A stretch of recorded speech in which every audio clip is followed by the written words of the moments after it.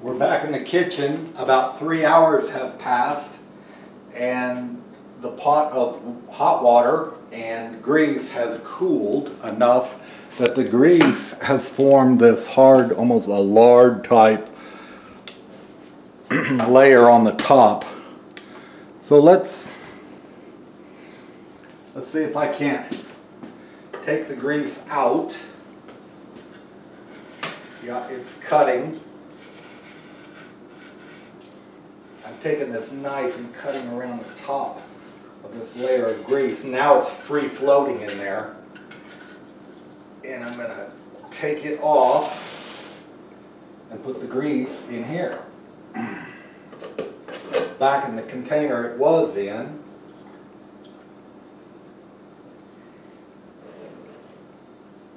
And I'll reuse it sometime. Still a little warm.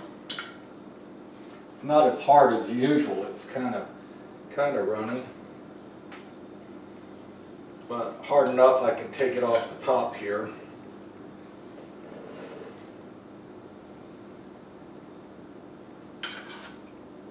Looks like some dirt and rust and stuff that was in there is in the grease.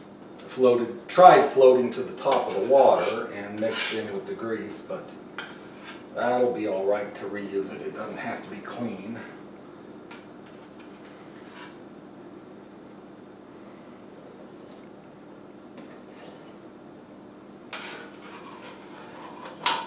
Almost done.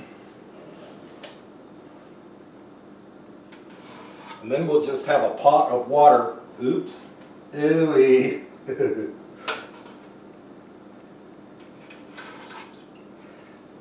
Oh, excuse me. My wife's calling from the other room. Yes, dear. Yes, I'm in the kitchen.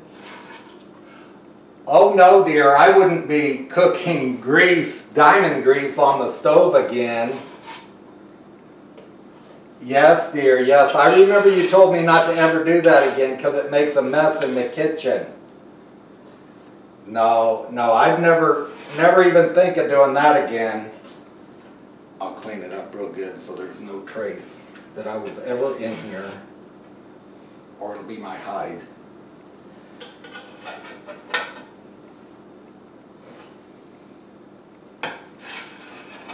I'm just kidding. She's not in the other room and she never told me not to do this. But most wives wouldn't be real thrilled about you doing this. Especially not with the pot she cooks the spaghetti noodles in or something. I wouldn't care for it either. Spaghetti tastes a little funny. Okay, now I want to get all the grease off the side here because I'm going to pour the water. And if there was grease on the side and I poured the water with the diamonds in it, it would work like a grease table and catch the diamonds in the grease on the side. So I need at least one clean side for pouring. It looks like this side over here is going to be it. I don't have to get this real clean because I'll use this for grease again. Cook another batch of my delicious recipe.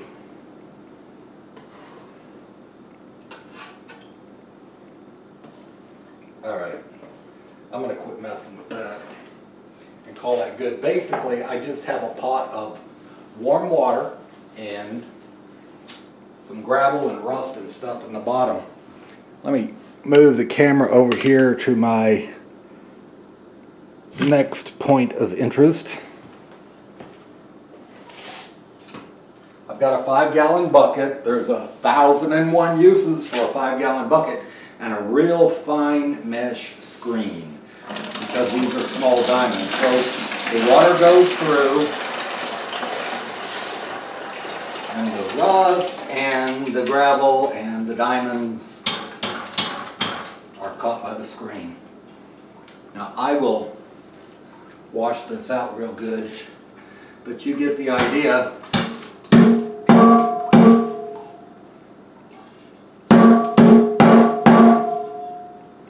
Well, there's a little bit. Okay, that's just dirt. So any diamonds will be right in that. Then what I will do, out of this, I've got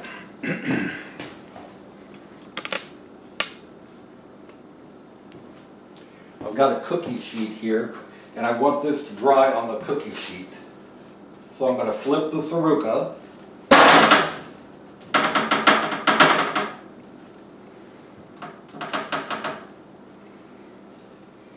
And that's what I reduced 10 gallons of gravel down to that. I'll spread that out, let it dry, put it in the sun, then take a magnifying light and go through that, and the diamond should be in it.